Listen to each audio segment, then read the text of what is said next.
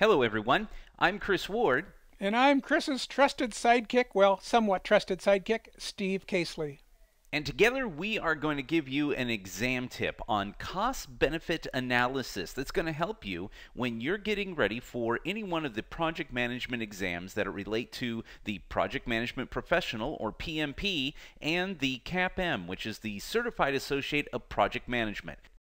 If you're one of those that is preparing for either the PMP or the CAPM, here's the quick exam tips that we have for you on cost-benefit analysis. First off, cost-benefit analysis. You're going to see this in a couple of different forms, but remember, if you just think about it logically, cost, the amount of money we spend, benefit, which can of course be not only financial, it could be results or deliverables that we get because we did spend the money. And then we take some time to analyze and saying, are we getting the best for the money or the investment that we are putting into? So how does that all work? Well, there's some terms we need to know. Sunk costs, payback period, return on investment or ROI, benefit cost ratio, constrained optimization, net present value, and IRR. So let's get started.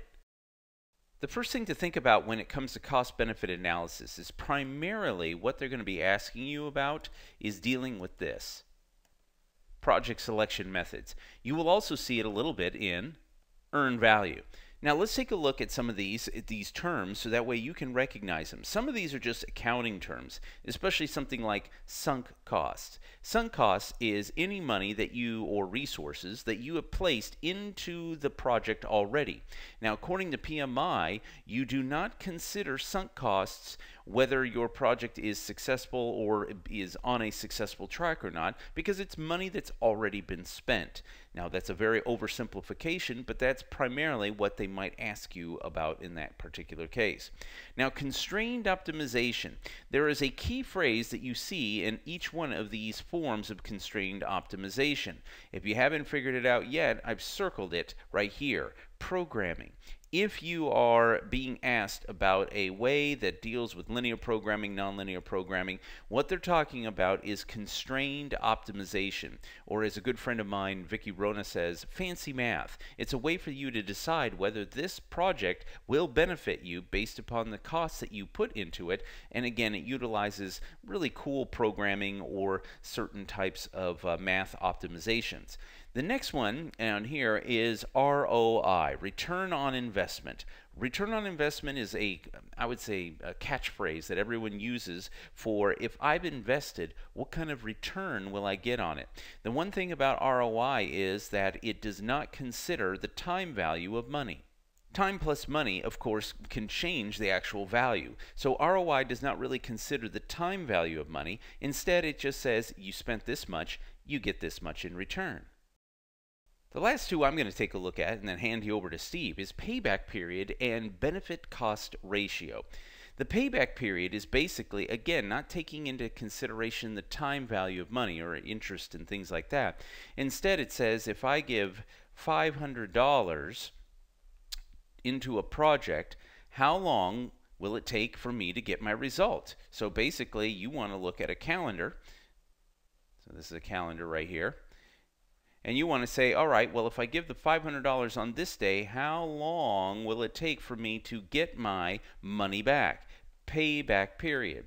In the sense of an exam environment, if you are investing into a project or putting into a project, utilizing payback period, you want the shortest amount of time that you will get that money back so then you can use it for another project. Benefit cost ratio has been around since, well, I don't know, I want to say the dinosaurs, but I don't think they were doing project management.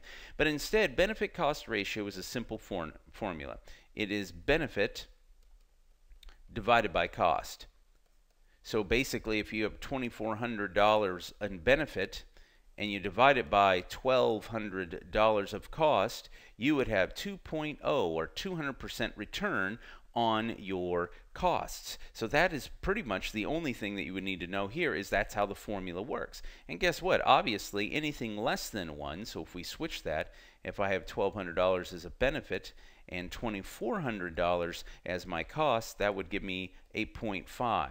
You want to remember, less than 1 is not so good. More than 1 is obviously a lot better.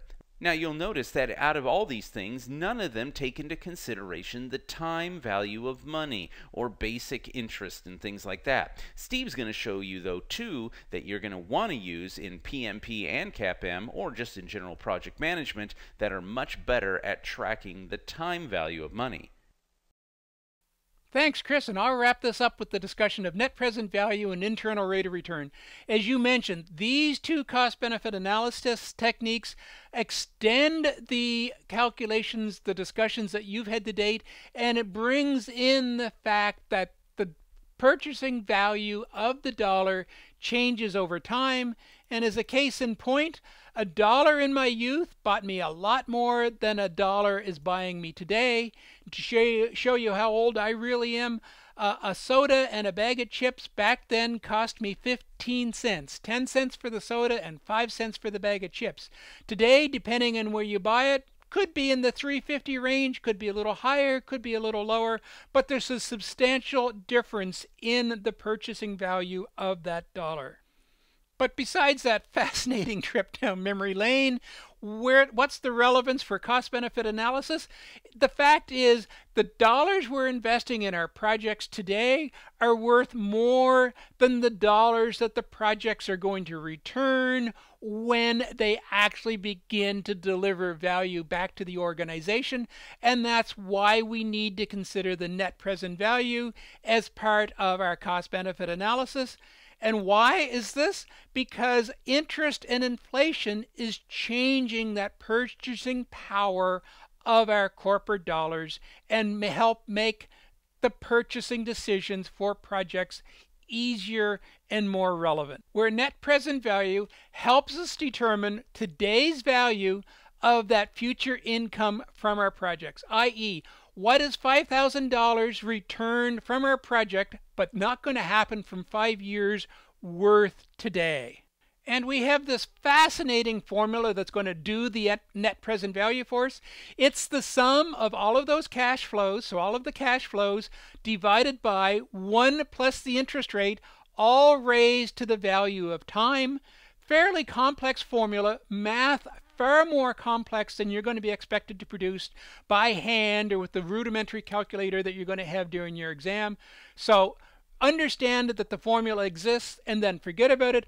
The real consideration that you need to have in hand for the exam is that the net present value of that future flow of dollars from our project, $5,000 in 5 years, is going to be discounted and today is only worth $3,500. So how does that help us make our cost benefit decision?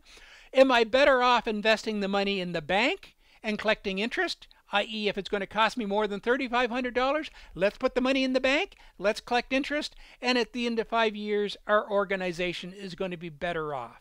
And our other analysis method is the internal rate of return. And if you think that net present value formula was complex, the IRR formula is even more intense. I'm not even going to share it with you. The point of IRR is it helps determine which projects makes more sense. It determines the point where the revenues equals the expenses, and the goal is to select the projects with the highest IRR. We want to select the projects that have the highest IRR based on our anticipated interest rates. So therefore, again, if we have the choice between two projects, one has a 10% IRR, the other has a 15% IRR, we pick the one with the highest IRR. So there you have it, Chris. A bit of a whirlwind tour, but it takes the cost-benefit analysis, extends it over time, brings in the consideration for interest and inflation. Net present value helps us make the determination whether or not the project even makes fiscal sense, or literally whether we're better off investing the money in the bank and collecting interest.